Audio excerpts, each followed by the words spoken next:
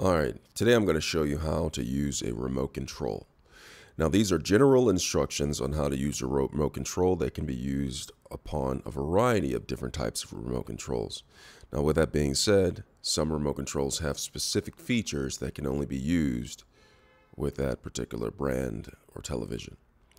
So with that being said, let's go and get started on how to use a remote control to turn on your television, to operate your television. So right here is a Samsung remote control used for Samsung television. Now with the remote control, it comes with a sensor right here that emits a transmitter that emits a signal to the television or whatever you're using in order for it to be controlled. So make sure that you don't have anything caked up or gunked up into this, and make sure that there's nothing obstructing. When you point and use this remote, there's nothing obstructing this sensor and the television, such as a couch or a plant or anything in front of it, because if there is, this remote control may not work. Now, with that being said, we're going to start with the basic functions. If you look at the remote control, there will be typically a button that looks like this. It may not be red, but it will have the symbol. If not, it will say power on it, and that is the power button. This button right here, usually located at the top of the remote control, whether it be the right or the left-hand side, is used for powering on the television or powering off the television. You just simply press it, and the television will turn on. You press it again while the television is on, and it will typically turn off. Now, if you're not pointing it directly at the television, you may run into some issues, but this is the power button. The next is the source button. Now, the source button, it may be called something else on your remote control, and this typically toggles in between the source. Okay, so you can have the television, you can have perhaps some sort of music player, perhaps a cable box or CD player if they still make those or whatnot, and this toggles between the sources.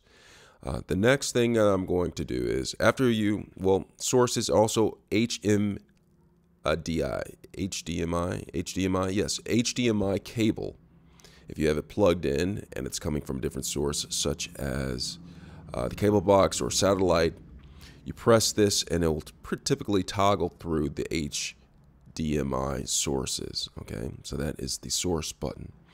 The next, we're going to talk about the numbers. The numbers right here, you press the numbers once you have your source selected, and you want to change the channel to something that you want to watch.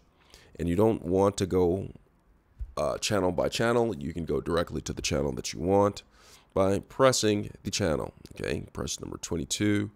It'll take you to channel 22, right? There is a pre-channel. These are pre-made channels or fixated channels that have been programmed right here. That is brand dependent or specific model dependent. Wouldn't worry about too much about that. Right here is the mute button.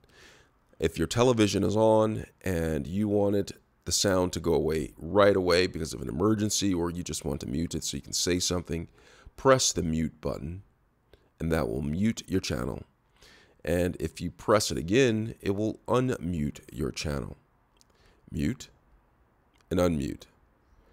All right, so that is the mute button, mute and unmute button. The next, we have the volume button. If your television is too quiet and you need the volume higher, you just simply press the plus button on the volume button right here, and that will increase the volume, making it louder so you can hear it, the television, better. And vice versa, if you want the television to be quieter, if it's too loud, press the minus button. The more you press it, the lower it will go, and that will turn the volume down. So you have the plus and the minus button on the volume, and that controls how loud the television is. The next thing I'm going to talk about is the channel up and the channel down button. Now, we talked about going to the channels directly by pressing the exact channel that you want. However, there is a channel button that will toggle through the channels one by one. If you press the upward part of the channel button, that will increase the channel, for instance, channel 1 to channel 2 to channel 3 to channel 4, channel 5, channel 6, channel 7, channel 8, channel 9, channel 10, channel 11, channel 12. Well, you get it, right? And if I want it to lower the channels, I will press the down button. So it'll go from 12, 11, channel 10, channel 9, channel 8, channel 7, channel 6, channel 5, channel 4, channel 3, channel 2, channel 1. All right, so that decreases the channels. All right, so we have the volume button. We talked about the channel button. We talked about the mute, the power, the source, and the getting the channels directly. The next buttons, there's going to be a lot of different buttons on here, but I'm just going to go and talk about the ones that could be perhaps universal. And the home button, that will bring you back to the home. Exit button, you want to familiarize yourself with this. This will typically allow you to escape menu choices that you have selected on your particular television, or if you accidentally press the button, sometimes you can press the exit button or the go back button, and it will take you out of whatever accident that you had. Now, there is a sleep button. Do you see this button right here? This sleep button is something that a lot of people may find very useful. For instance, if it's late at night and you want to watch some TV, but you're afraid that you're going to fall asleep and leave the television on, you can set the sleep button by pressing the sleep button, and it will automatically turn off your television after a period of times. For instance, if you press sleep, it may give you the option of turn off in 15 minutes, 30 minutes, 60 minutes, 90 minutes, 120 minutes, 180 minutes, etc. It may give you those options to where it will turn off after a period of time. Sleep button, very, very, very functional. The guide button, it may or may not bring you up to the television guide, depending on your television.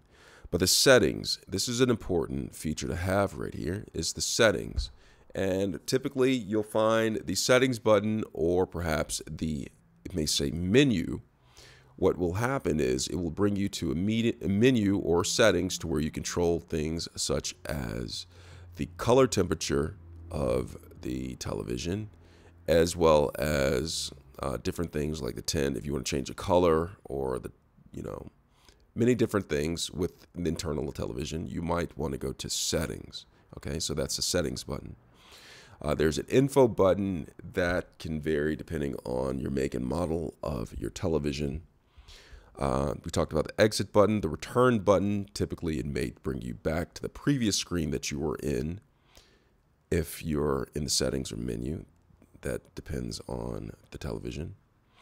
Right here you have kind of like a directional pad. You can go left, right, down, and up. This typically can help you navigate through the settings or the menu feature once you have brought it up inside of your television. A lot of remotes have things such as a forward, play, and pause button. Sometimes this can be associated with a media player connected to your television, or if you're watching Netflix or something on your television that you can pause, play, and go forward. That's option right here. The P size of the picture, that is brand dependent in all these other programs. So that is how you can use a remote. I can go over one other thing, as perhaps removing the batteries. If the batteries are dead, just go to the back and detect which batteries they take. These right here are AA batteries. Just take them out and typically put them back in, similar to how you took them out. Always make sure that they're back into place. And that is how you use a remote control. I hope this video was helpful. Thanks a lot for watching.